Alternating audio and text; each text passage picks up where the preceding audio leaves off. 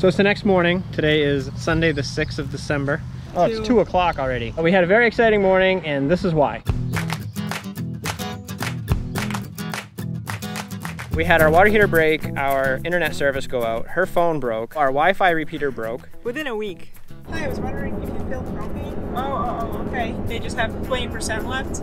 This whole experience with Tractor Supply was absolutely amazing. 110-mile-an-hour winds according to the officials. The roof was obliterated. What is gumbo? We're always looking for water. I don't think we'll be getting any diesel fuel here. Out of Louisiana into Texas. Yay! Super excited. We like Texas. So we are at a campground. We might go check out the Christmas parade or celebration, whatever it is over there.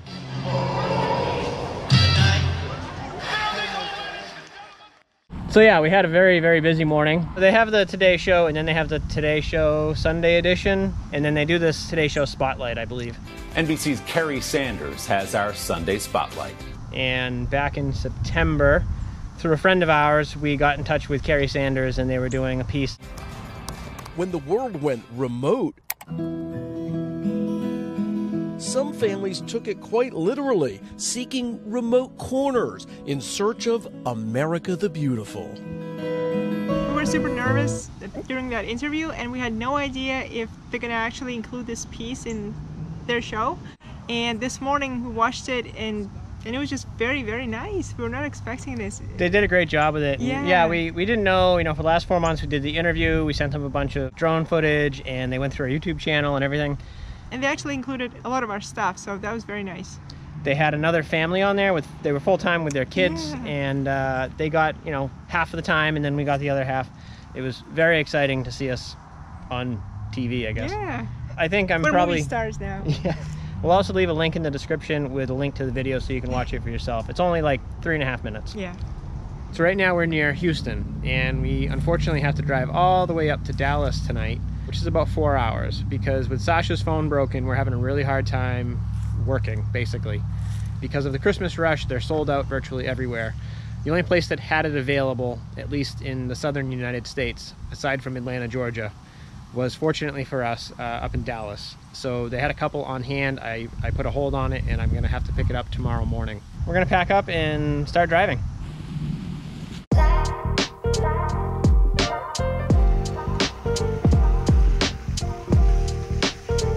Punched it in, and it's 4 hours and 19 minutes, 313 miles away. Ah, crazy. A little farther than I want to go.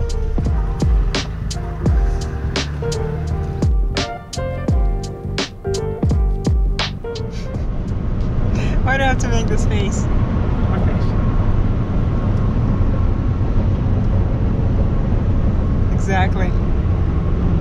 We just pulled over to make a quick pit stop on the side of the highway. We were hungry, had to pee. I checked the charging status of the Alternator charging system. It wasn't charging.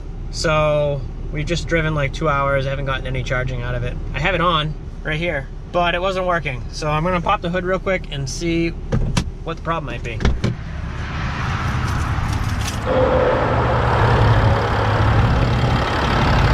Yep, right there.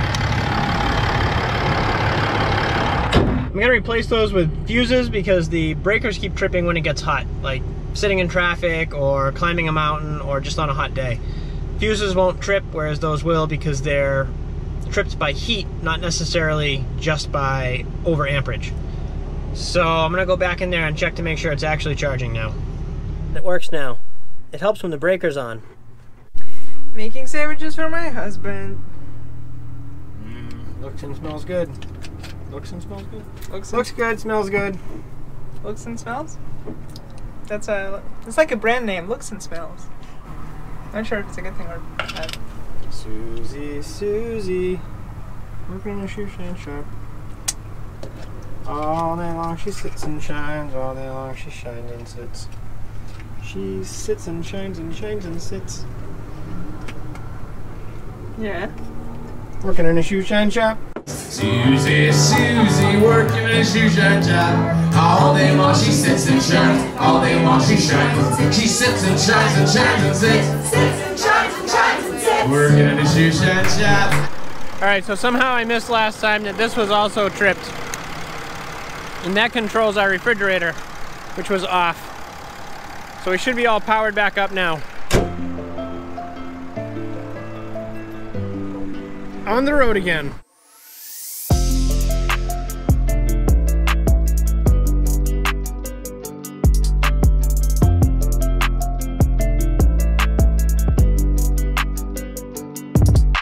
So we like to stop at Love's Travel Stops to get diesel exhaust fluid and use their really long window squeegees. I think she's trying to ride it.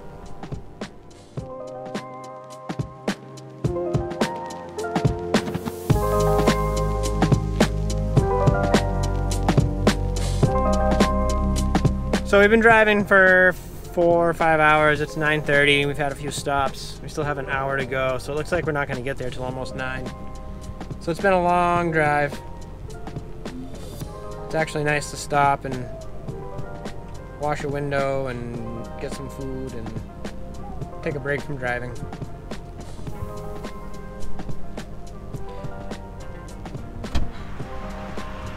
Thank you. You're welcome. Hopefully it's a little bit cleaner. It's a truck, it's dirty, it's fine. All right, back to it. We're used to seeing a lot of big rigs, but this place just brings it to another level. There's like 2 or 3 rows of this. There's, I don't know, probably at least 100 trucks here. Well, we see Dallas in the distance now. We have 22 miles left to get to the Walmart that we're headed to.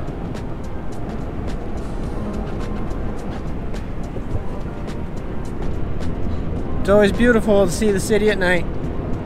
Very pretty. Look at that, even their cranes are lit up blue. So looks like we are driving to Walmart. It's taken us almost all day. 2 o'clock to 8:30. So normally for some reason, whenever we need to ask permission if we can stay someplace, I have a tendency to have a better luck.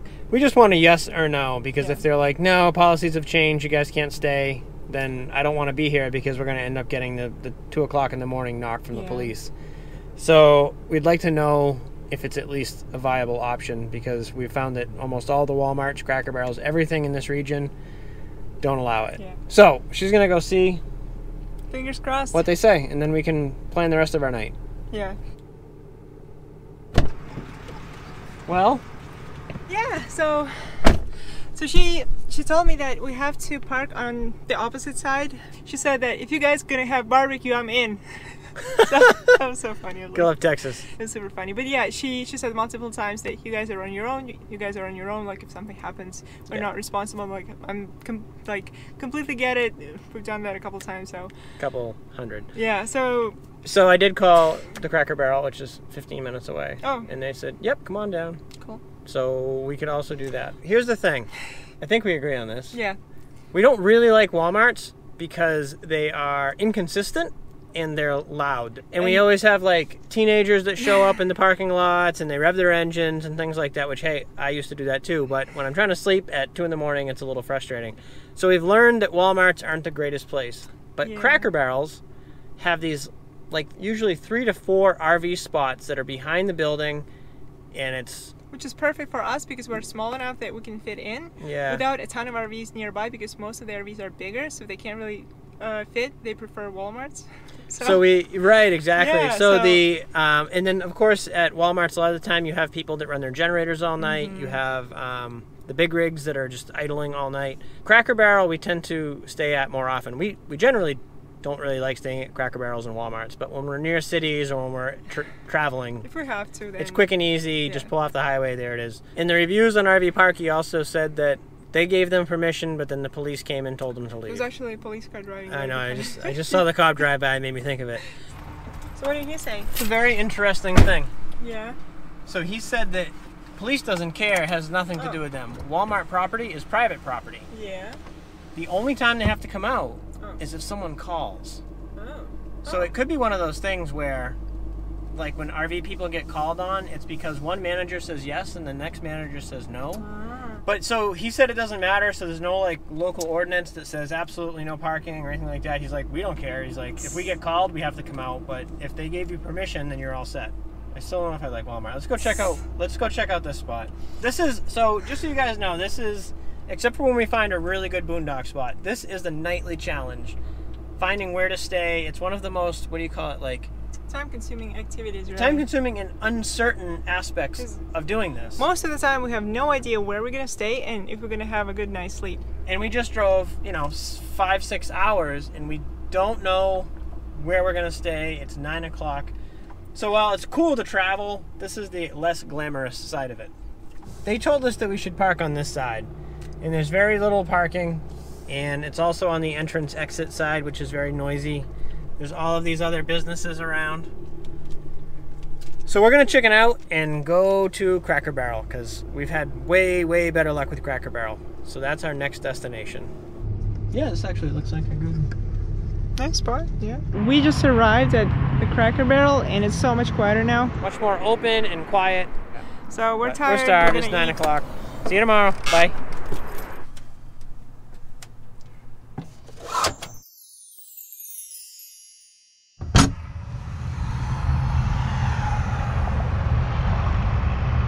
All right, good morning. Morning. So we slept pretty well last night. It was relatively quiet. We had a pickup truck or someone backing up at like 4 a.m. that woke me up. It was like right next to us. It was the garbage truck. There's the Okay. dumpsters over there. Monday is dumpster day. Yeah. Everywhere we go, every place we stay, there's dumpsters being picked up every Monday morning, especially from restaurants. So I called the dealerships this morning and they sent me directly to the voicemail, and of course it's Monday morning, they're busy. We're about 15 minutes away from one of the dealerships that services the Alda heating system. And then we have an appointment at Apple to pick up the phone at, what, like 11:30. Yeah. So it's what, 9 o'clock, 8 o'clock? Maybe. It's 8:30 right now. So we've decided that we're gonna just simply drive the 12 or 13 minutes to the dealership, walk into the service department and say, here's our situation. We live in our camper. Help us out, please. We don't have any water. Can you Yeah. guys like squeeze us in? All right, so that was a quick like 14-minute drive. We're here and we're gonna run inside and see what we can find out. I'm actually not feeling super hopeful. Josh is her assistant. I was wondering if there's any coffee, but I wasn't sure. Oh, yeah, it's the little parameter thing. Are you stealing coffee? I cannot find any covers. This particular place, they are an Aldi dealer, but they only sell the product. They're not an authorized service center. We're gonna call Alda next and see if we can even get a hold of them. My name is Scott Gregson. What did they say? So that was, I guess, a little surprising. So I called the number and it said press 1 for service, and it went like, ring. Hi, this is John. How can I? I was like, oh wow. You're not expecting that. No, just the fact that I called someone And they picked up, and he was like, yeah, we just have to swap the unit. It was good news. I was surprised that he picked up and talked to me on a Monday morning at what, 9 o'clock. So normally everyone's slammed at that time. Yeah. While we're waiting for a call back from Alda, we're gonna just drive over to the mall where the Apple store is. We have an appointment there at I think 11 o'clock. All right, thank you. Bye-bye.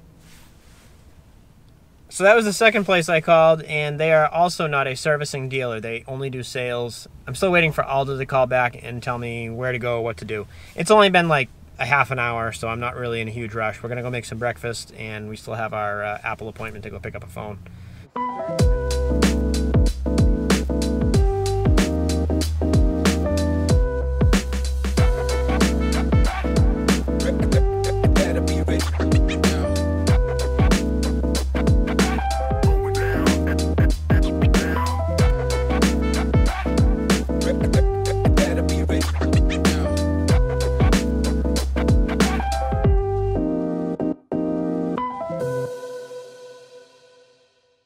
I got my phone, which is great, but I've spent the last 3 hours backing up my old phone so I can transfer it. While we've been working here today, Truck Camper Magazine reached out to us. They apparently saw the piece that NBC did on us, and they've asked us to answer some questions so that they can do an article about us, which is super exciting. So we're going to just keep hanging out here at the mall and working on stuff. You can see we're tapping away. I'm trying to get my phone transferred over so we can get Sasha's phone fixed, but we may end up having to go to like an Applebee's or a Starbucks and borrow some Wi-Fi because ours is still offline. And as for the hot water heater, we did get a call back and they're still trying to find where we can go.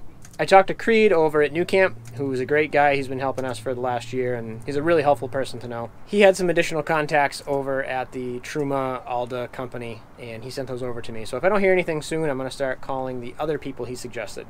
So I'm hoping to get some progress with that today. It's already 2:30, so they're going to be closing up soon, which means we have no idea which direction to go right now. Do we drive south? Do we go to Austin? Do we go to Louisiana? We have no idea. So we're going to hang out in Dallas, work on this until we know which direction to drive. Kind of a weird feeling not having any routes. No idea where to go. We just float around. But it's kind of fun too. All right, update later. Last night we didn't get anywhere in terms of the hot water system. All of the places around are saying they're booking out into March. That's not going to help us. And then a lot of them basically said, if you didn't buy your RV with us, we're not going to service it due to COVID, which is What? Like, doesn't total make any BS. sense. How does COVID interfere with? I think that's just an easy way of saying no. So then I emailed some other places and talked to some people, and they basically said, here's our deal, it's under warranty, would you be willing to do the work? And they just said no. So back and forth with Alda, who's actually been super, super helpful. They're going to be giving me a call back either later today or first thing in the morning. See if they can find me like a local mobile RV mechanic, something like that they'll work with. Because right now I'm trying to find authorized service centers to do this. There was one that was suggested out in Arizona, and they said that they could probably do it, but that would be in March. There's one in Arkansas that said they can do it in probably 2 weeks. You know, we have plans, we have timetables to keep, so it's actually getting rather frustrating. We're doing fine with basically we're taking cold showers and then rinsing off with warm water. Yeah, it's not bad. Which isn't bad, and it's saving us a ton of water. We're using way less water. And I wash my hair in the sink, which I used to do that anyway, so it's kind of fine. And luckily she only washes her hair, every other day? Yeah. So she has really thick hair. It's a problem. We're doing fine with that. I mean, we live in a camper. Our expectations aren't too high. We don't know where to go right now. Do we drive towards Arkansas, or do we start driving towards Austin, or do we go to Arizona? No one has an answer, and there really is no answer at this point. You know, we also have other work to do, like making videos. It's not really an emergency, but we want to get it fixed as soon as possible. Our plan was to go to Glen Rose and hang out for a while, but right now it's up in the air because we may not be able to do that if we have to go to Arkansas. So if they don't give me a resolution on this soon, I'm going to ask if I can just do it myself. It's basically a whole unit swap, but we're not there yet. I'm still trying to find someone to do it, especially under warranty. Problem has become a little bit more complicated. I thought we'd be able to call up a dealer, we'd go in, they would fix it, may have to wait a week, and at this point it's nothing. We found some free water about an hour south, but we need to go north. So today I'm going to get water at Walmart, which we do very, very infrequently.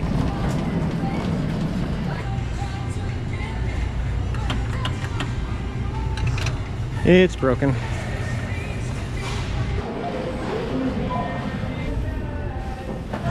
Hi, simple question. You guys have that water filling station in the water aisle? We do. It's broken, or is it just off? Yes. It's off. Perfect, thank you. It's off due to COVID. Good morning. We heard back from Alda yesterday, and they don't really have anyone in the relatively close region that can do it. So I'm waiting to hear back from one of the supervisors if they can authorize a non-Alda certified RV repair place to do the job. It's pretty simple. It's basically pull the old boiler out, put a new boiler in, and connect the propane line and refill it with glycol. It's 9 o'clock now, and if they don't call me in the next hour or so, I'm going to call them. We're having a hard time getting any work done because we're constantly moving around. We don't know where to go. We tried to get the water yesterday, and that didn't work out, but we did get grocery shopping done, which was great. So we stopped at a Cracker Barrel because the nearest real boondock spot is an hour and a half away. We ran out of time. It was dark and 6 p.m. So what we've decided to do is, because all of the RV service centers are in the city, we're hoping that we can find someone. We're going to go stay at a Texas State Park and use our Texas State Park Pass, which you stay one night, you get the second night 50% off. So it gives us basically a 25% discount for a couple days. State parks are pretty useful for us. Cracker Barrels. There are some forests that we can go stay in, but they're just not close to us. And we don't want to start driving anywhere because we may end up going to Arkansas. We might have to go to Arizona. We might have to go to southern Texas. We might have to go back to Louisiana. We don't know. So I don't want to drive, 4 or 5 hours one direction and then find out I have to drive back that direction. So we're going to just stay put until we have an answer to all of this. Hi, Chris. This is Scott Gregson returning your call. I was calling to see if you had a chance to talk to Chantel. If you could give me a call back, I would appreciate it. Thank you.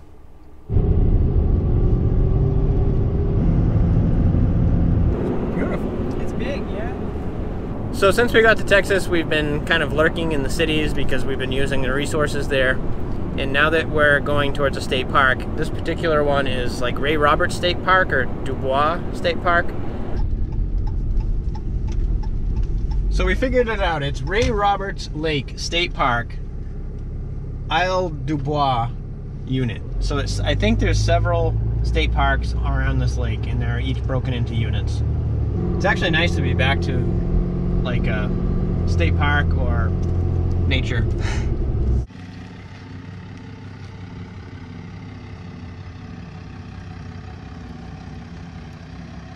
So this is our little home sweet home for the next 4 days. Hopefully we can get some work done and maybe relax a little bit. Gotta go make phone calls, write an article, make a video. That's all. That's all. That's today. Yeah. Tomorrow we have other things to do. What a pain!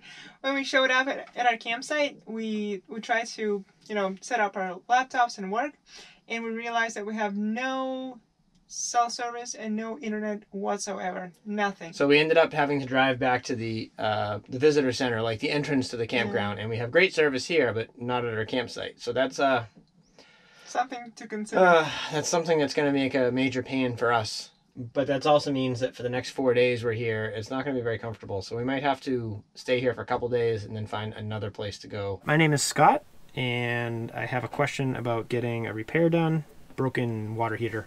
My number is 603. All right, thank you. Hi, can I speak to someone in service, please? Thank you. We are currently in Texas, and we're calling around trying to find a shop that's willing to do the repair. Thank you.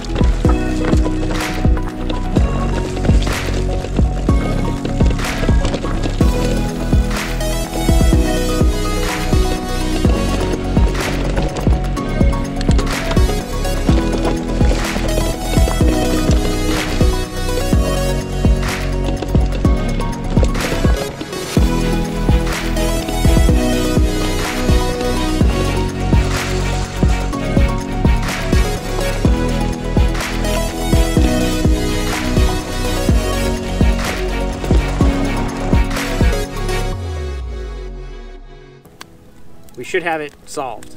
We don't have any idea. Hopefully. Yeah, we don't have any idea on time frame yet. But we worked with Aldi. I talked to some people there. They were actually very helpful, and then they said, we just want to get you taken care of. So after calling virtually every RV dealership, within about 4 hours of us, they all basically said no. We had one of our Instagram followers suggest a local mobile RV repair shop, and we called them up and they said, sure, we've never really done it before, but we have the time to do it. I called Alda and got authorization to use a non-Alda certified repair shop. I thought this was gonna be a video about, we have a broken water heater, we're gonna call up, we're gonna find the RV service center to fix it, and we would schedule it, wait for the parts, and we'd be done. It's actually turned into a lot more complicated than I had expected. So the sun is actually setting right now. It's extremely beautiful, and we would like to share it with you guys. I will finish off this video with a sunset. Thank you for watching. Yeah, and if you like this video, give us a thumbs up and click subscribe. It really, really helps us.